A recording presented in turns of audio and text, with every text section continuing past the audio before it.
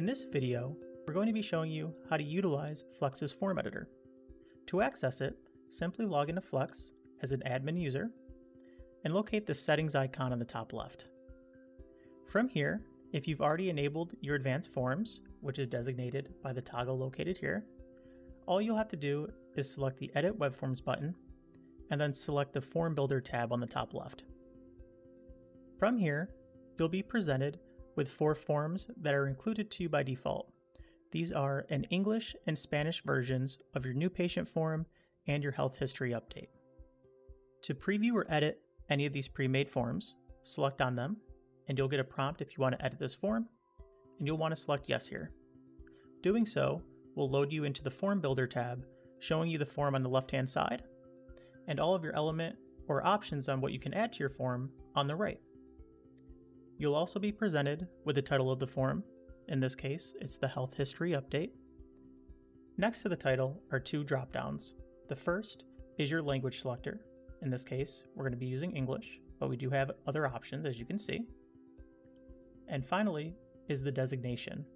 We're designating this as an HHU, or a Health History Update, but you also have the option as an NPF, which is a new patient form, or none. On the top right of your editor, you'll have 2 buttons. The first is an update button, which will save any changes that you've made to your form. If you click on that button, you'll be presented with a success prompt. Next to your update button is your preview button. This will allow you and your staff to load a preview of your form so you can quickly look over the front to back of your form and making sure that everything is lined up accordingly. If you need to make any changes, or if you'd like to add or remove other items to the form, you can simply go back to your editor by clicking on the first tab. The other 2 buttons at the top left of your editor are to create a new form and to import a Flex form. If you want to create a new form, once you click on this button, Flex will make sure that you've saved this form by giving you a warning prompt here. If you've already saved all your current changes, you can select Yes, and you'll be presented with a blank canvas to start your own new form. If we want to go back to that previous form, we'll select the Forms tab, and then select the form we were previously in, and hit Yes to edit it. We'll be presented once again with the Health History Update in English, and we can continue to edit. The Import Flex Form button can be utilized if you have multiple locations. Flex will allow you to save any created form as a file that can then be shared to other locations using this Import Flex Form button to load that form up. This will save your practice a ton of time where subsequent locations don't have to start from scratch, and you can mirror forms across multiple locations of your practice. From here, we're going to be showing you how to edit any of the elements that are in the pre-made templates and how those edits or those changes reflect in the form itself. To do so, we'll split the screen in half, having the editor on the right half of the screen and having the preview of how the form will look on the left half. On the preview here, on the first page, you'll notice the first question is, are you filling this form out for yourself or someone else? This is because of the element located here in the editor. To expand any of these elements that you've added to your form, you can double click or select the pencil icon located on the top right of each element individually. This expansion will allow you to see all of your options inside of this element. You'll see here your first option is to make this question required or optional.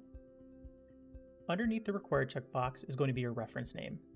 The reference name is going to be utilized in case you import an answer to this question in your practice management system. Once a patient answers the question in your practice management system, the import would show filling out, which is the reference name, and then the patient's answer. The reference name is also utilized for your conditional logic, which we'll cover in just a few moments in the video. Underneath the reference name is your label, and this is what your patients are going to visually see on your form. So you can see here, the question is, are you filling this form out for yourself or someone else? And that's reflected here on the form. Conditional text, if enabled, will allow you to show a different label on the form based on the patient's age. A good use case for this feature is if your practice sees both adults and children as patients. Typically, when a form is for a child, their legal guardian or an adult of some sort are filling out the forms for that child. In those cases, you may want the verbiage to reflect that the form is essentially talking to that legal guardian or adult instead of the child themselves. So you can designate the patient age here, which we see as 18, and then use a different label. The conditional text is present on most of your options on the form. But for the sake of this video, we'll disable this for now. Next up is your association options. You'll be presented with a field dropdown. This is simply all the fields in your practice management systems that you can import this answer type into. These options will change based on the format and the element type on your form. If you make a selection here, you'll also want to make sure your import checkbox is selected. On some elements, you'll also be presented with a pre-populate option. This will allow that specific answer to pre-populate if this specific patient ever fills out the form again. A typical use case here is your health history updates if you require your patients to fill them out every 6 months or once a year. This will make it so on certain questions, your patients won't have to enter in, let's say, their address or their phone number, as it'll pre-populate from Flex reading it off of your practice management system. And finally, you'll have a carry over to additional forms checkbox. The use case here is when you have a family with multiple members that are filling out forms all at one time. Typically, if a mother or father or legal guardian are filling out 2, 3, or even more forms for their children back to back, if the carry over to additional forms checkbox is selected, then any of those answers will be pre-populated only on any subsequent forms on that instance. For the sake of this video, we'll deselect the carryover option for now. Next up will be your width selector. You can choose full width, 1/2, 1/3, and 1/4. The 1/2, 1/3, and 1/4 options are helpful if you want multiple items to be on one line of your form. This can help shorten the length of your form and make it easier and quicker for your patients to fill out. We'll see here, if we choose someone else, that the first and last name of the individual filling out the form are both utilizing 1/2 widths, while the relationship to the patient is utilizing the full width of the form. You may be wondering how the first name, last name relationship questions showed up on the form when I selected someone else. This is possible based on conditional logic. If we go down a few steps to our editor here, we'll see the what is your name, first, last, and relationship items located here. Let's expand the first name with the pencil icon and see how we're able to use conditional logic to decide when we want to show these items based on the previous question's answer of someone else. You'll see here at the bottom of this element for the first name, we have the Enable Conditional Logic box selected, and we're telling the editor to show this question or this input option based on a reference name and a condition and a value. So based on this rule set here, the first name is going to show when filling out, which is our reference to the first question here,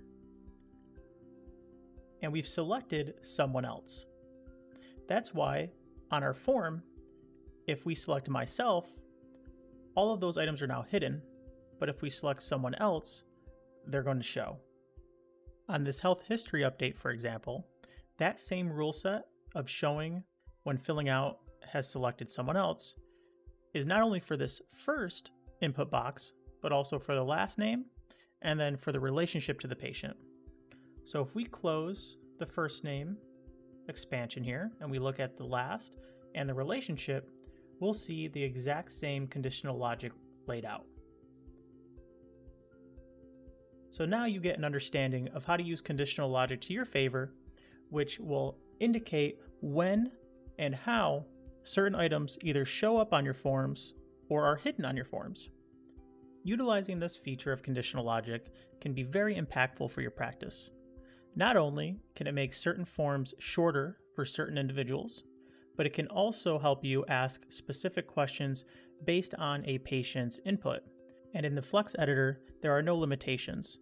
All you need to do is create a reference name on a prior item on your form, and you can set conditional logic to show or hide any questions or any answer types in the editor.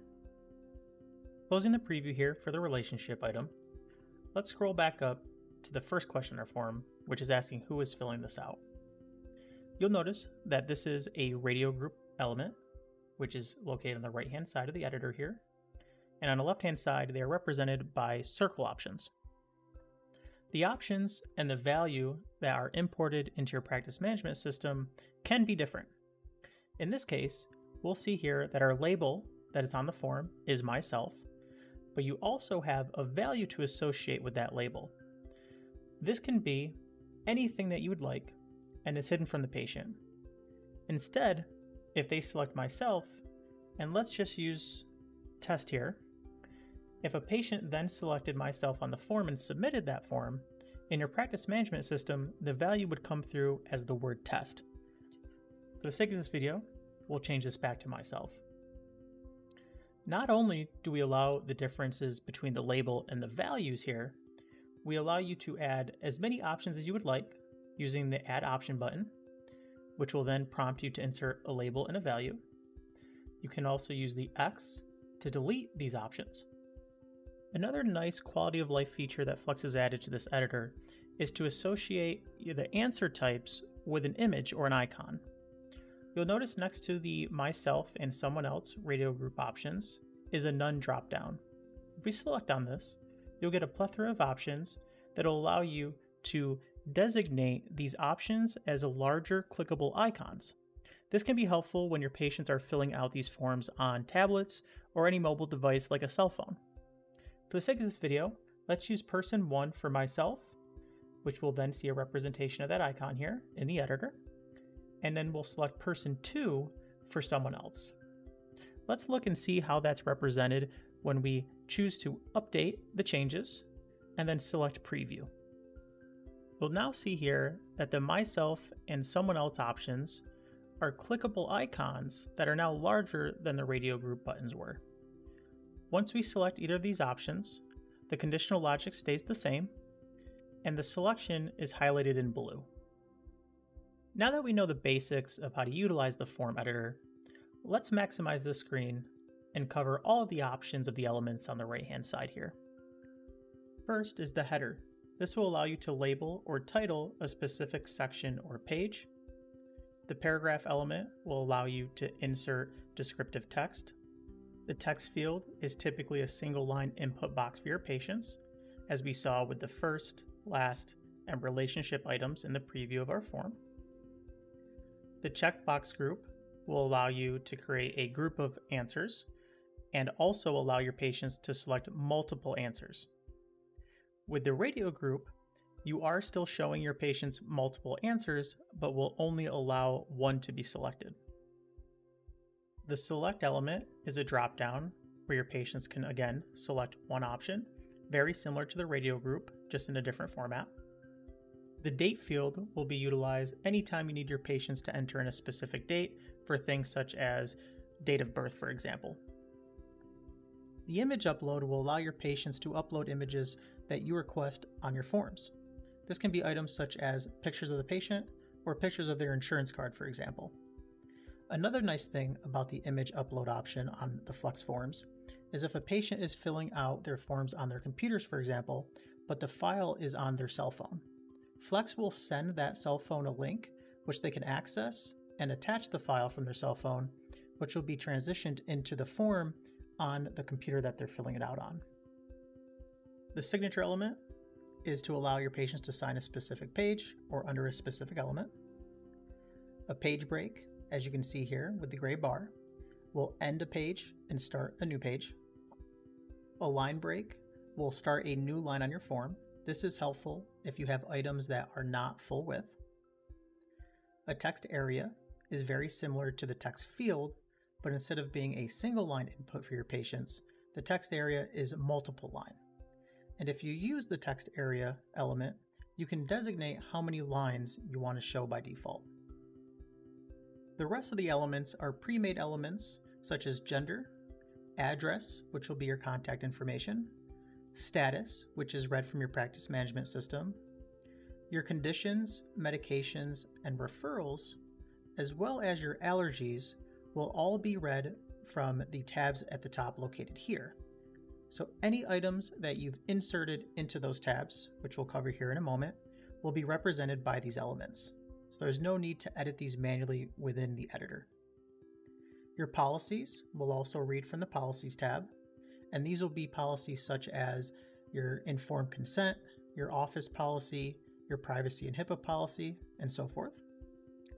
And then you have manual icons if you want to add them in, instead of having them be attached to the element like we did with the filling out the form question for myself and someone else. And then if you created a new form, you can use the new patient or the health history elements, which are essentially templates of the new patient and health history update forms.